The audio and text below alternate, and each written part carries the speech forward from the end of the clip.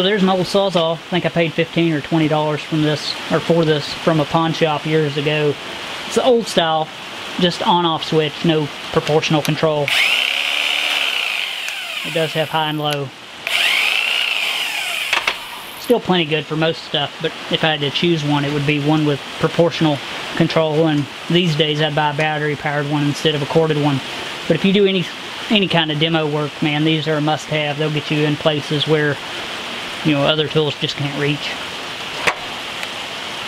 That's a Bosch demolition blade, I think.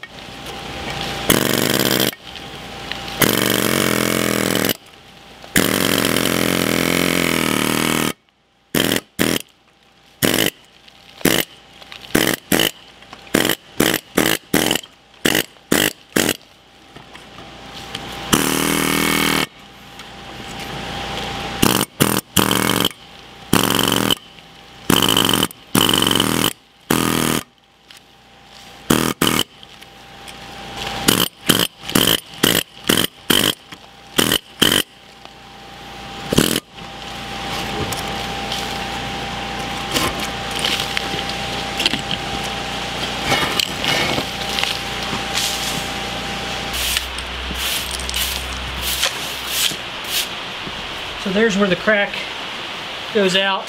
Here's where I've cut the floor lengthwise. So this block here is coming out. So maybe tying it on the inside.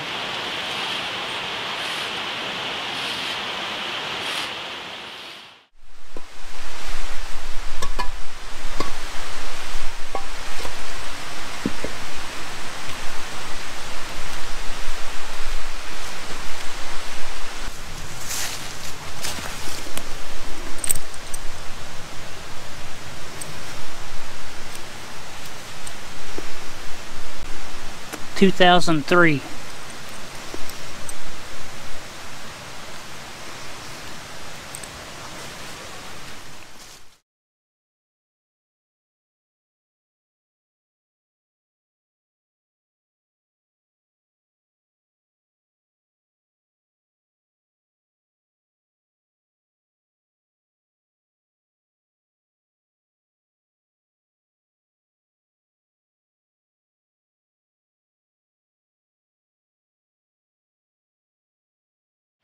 So here's my piping, 4-inch corrugated perforated pipe with the filter fabric wrapped around it. I've got some extra filter fabric in the garage that I'm going to use, but this is what I'm going to be making my French drain out of. Above my shop, basically, it meets this hillside and creates a super wet area right above the shop that's not a good thing. So I'm going to be digging a trench above the shop. I'm going to put 2 runs of this in that trench along with some gravel. I could not believe how expensive crushed rock is around here. It was shocking. Anyway, 2 runs of this lengthwise of the shop. Then I'll be connecting that to some 4-inch PVC, non-perforated, that run across the driveway and over into the stream, so it can, move all that water away from the building. That's the idea anyway. The reason for PVC across the driveway is because of the crush factor, I guess. Don't know how this would hold up with the potential heavy traffic on this driveway. That's the idea anyway. Hopefully we'll be putting that in soon.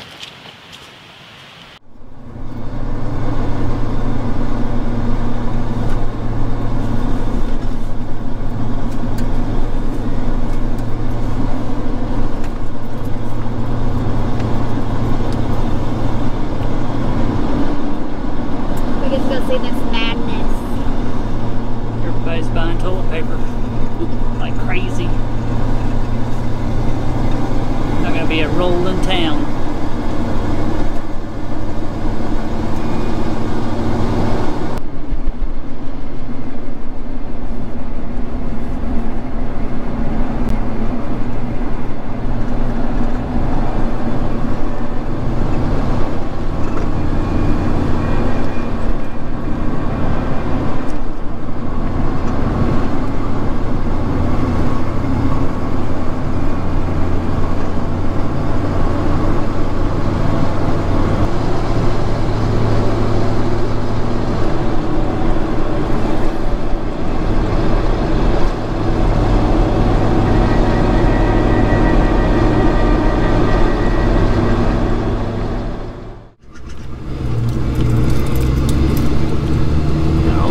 Out. Oh yeah, Mommy.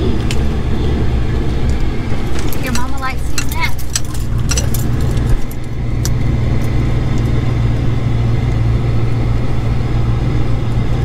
That makes me happy. I'll be right back. I'm gonna go see what's up. My fridge is what? You gonna look at the fridges, I'm gonna look at the PVC.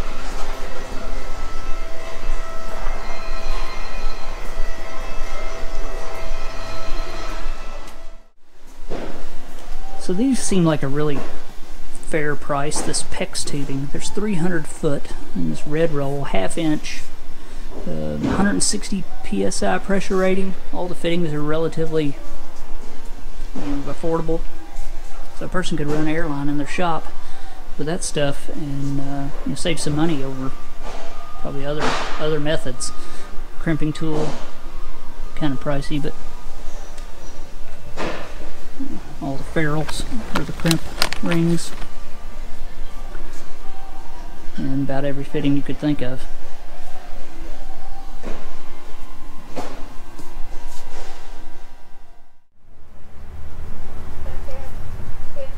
Okay.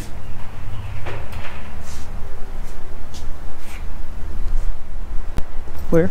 Back on the back wall.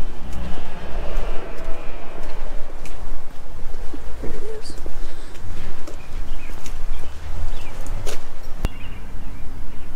There's the perforated up there. Perforated 4-inch, yeah. That's drain pipe. I was looking for just Schedule 40 standard PVC. $10. It's not too bad.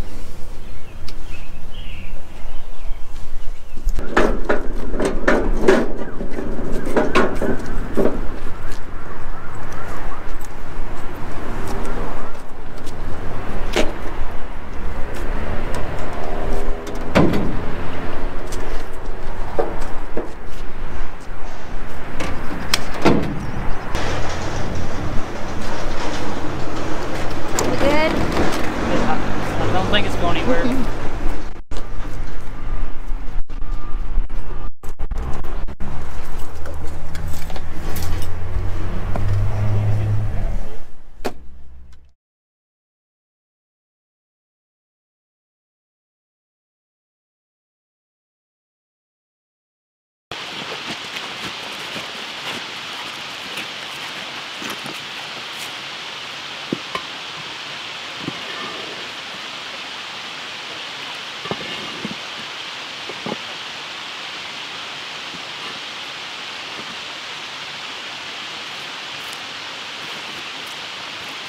Bloody mess back here.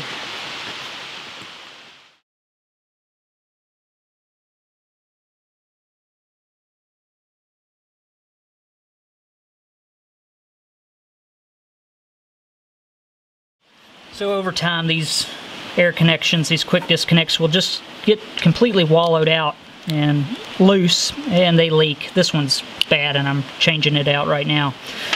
Especially with using an air hammer, you know, you see how wore. This is one of the fittings I swapped out. But see how wore that is, you know, compared to a new one. Just between the concrete dust and the vibration, they're really hard on it. And this one's getting that way also. These are Merlin fittings. I would swap out this end with this Dixon, which is a nice fitting. Has 6 balls inside, where the cheaper ones, in my experience, will have 3, sometimes 4. But I don't have the... well, I probably do, but I'm not digging for the fittings. So I'm just going to put, you know, the same one, basically, that come off of it, but in much better shape on this end of this hose, so I don't have to listen to it bleed air constantly.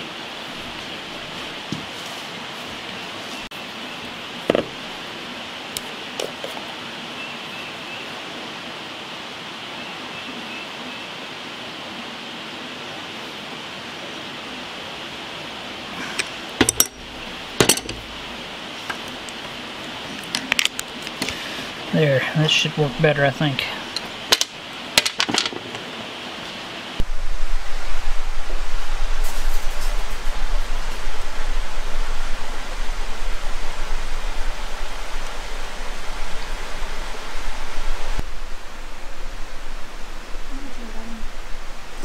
Yeah, I want to see her belly too. She's gonna have some babies. What are you doing, Peanut? Huh?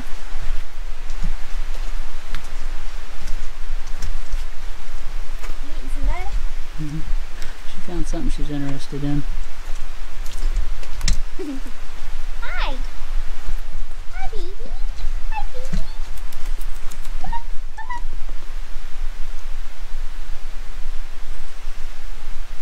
come on! I want to see your boobies.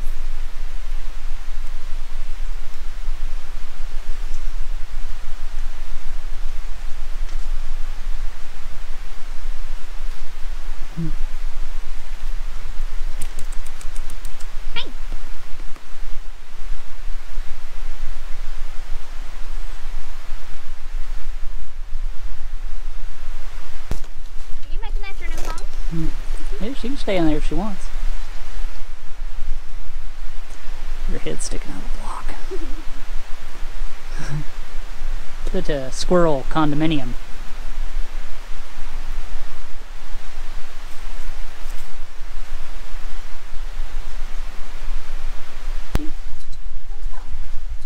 What are you doing, little girl?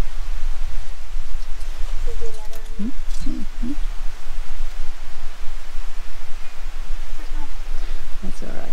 She's doing good.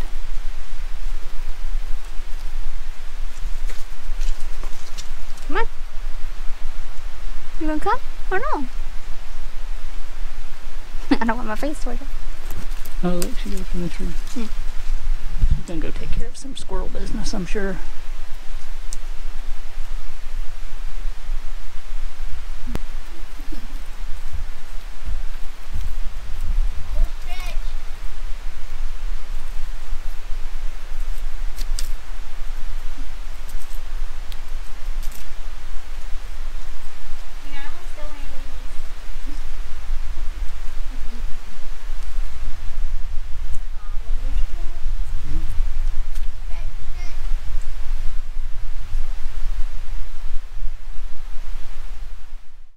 So I decided to use one of my DeWalt grinders for concrete work. This is the worst one that I have. It's already had one set of brushes in it, and it's already been basically wore out once. So that concrete dust gets sucked into these things and goes right through them. Just chews them up like any concrete tool, actually. Those diamond blades are awesome. I'm gonna make short work of that block and mortar. Already damaged my ladder also, and I dropped a block on my cord and broke it, luckily right near the end. So this block works hard on everything. I'll have to say that it's tough work. So I'm waiting on a load of number 57 stone. I've got a dump truck driver headed out this way with a full load. He's going to be dumping it over here beside the Dual bandsaw. That's what I'll be using for my French drain, and some I'll be using on my driveway, simply because all it does is rain around here and it's a muddy mess. And you know, just getting my truck back where it's at over there, spinning in it, and it's got brand new tires on it. I need to get some stone here for my drain and for all my other stuff. Then I'll have to get some number 9 stone, just 1/2 inch and below, and then some sand for working the concrete for some stuff that I'll have to do by hand around here.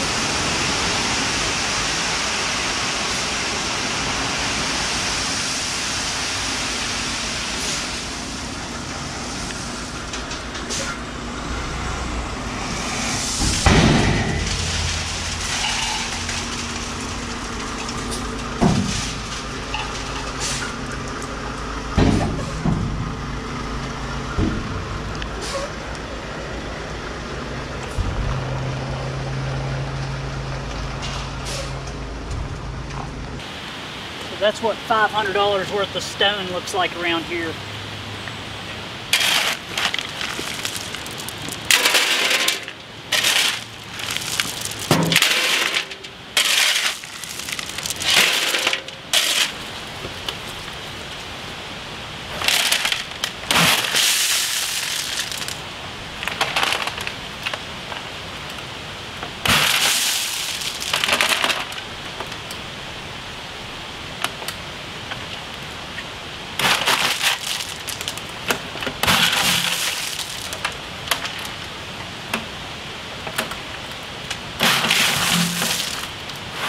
I thought about having him just tailgate a load from here out, but what I really want to do is get a skid steer here, spread out this gravel where I need it the most for now, use this gravel for its main purpose, which will be on my drainage, and then whatever's left, you know, I'll do stuff like this with. I'm just getting the worst of the areas by hand, I guess.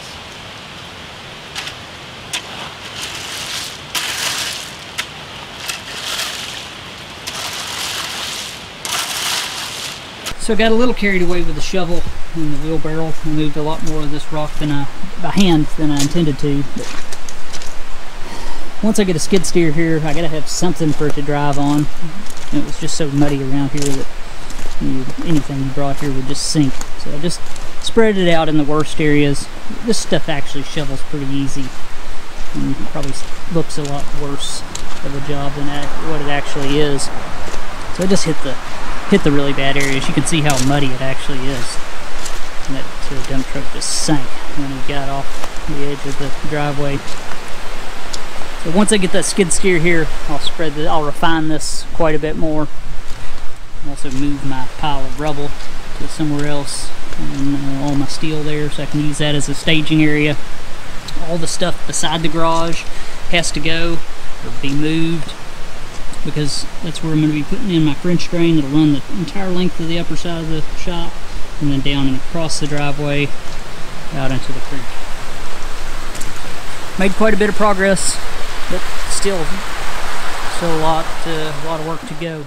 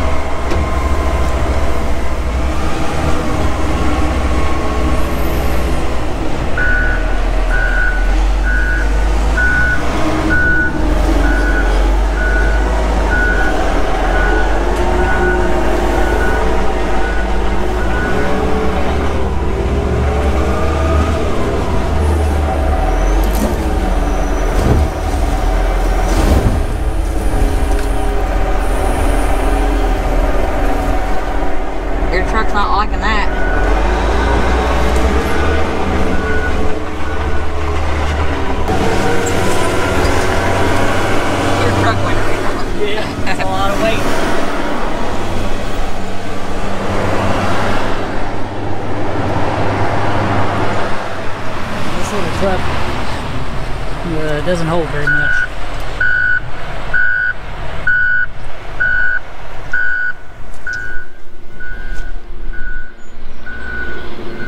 Nice place.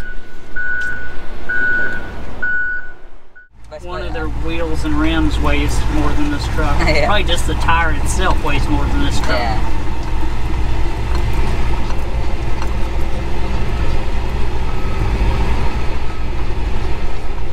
Truck, you really felt go down after that. Is that as much as you'll need? I mean, that's as much as I can get. This truck won't hold much. This is just a little baby pickup truck.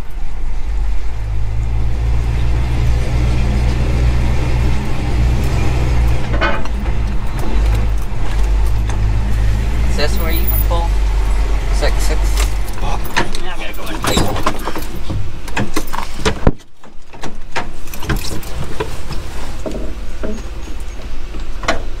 This thing starts rolling, hit the brakes.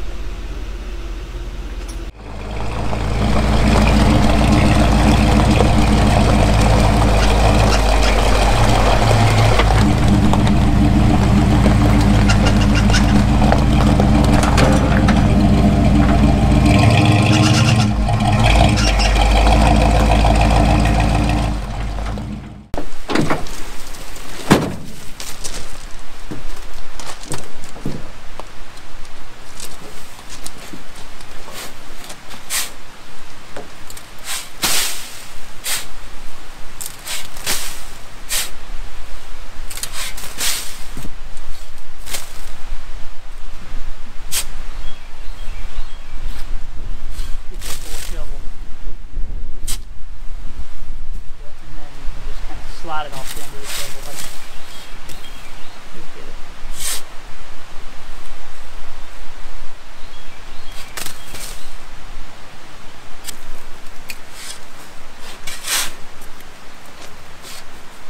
After you get it so low, shouldn't you be able to pick the tarp up and just... Yeah, but it's going to have to be pretty low. It's a lot heavier than it looks. I'm going to have to put some plastic up on that heel too, I think. Where's the other plastic? It's in there on that stool, I think, in the shop. Okay.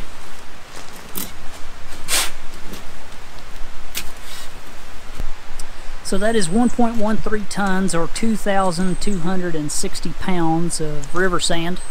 About 30 bucks, so not really expensive. It's definitely much cheaper to go get that kind of stuff yourself. But that's about as much weight as I like to put in the back of my old pickup truck. It's more, a truck like that's more designed for box springs, mattresses, couches, maybe your occasional Frigidaire. When you start stacking stone in the back of them, you know, it tells on them real quick. So hopefully in the not too distant future, it'll get me a much heavier pickup truck, something that's designed to carry a good load and maybe pull a big heavy trailer.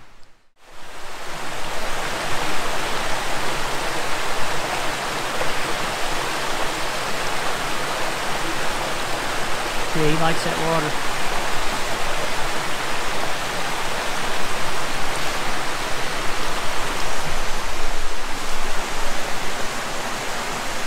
Just doing dog stuff. Is his belly good and wet? So you get your truck seat good and wet. Well, I did put Yeah. do too much good, but Better than nothing.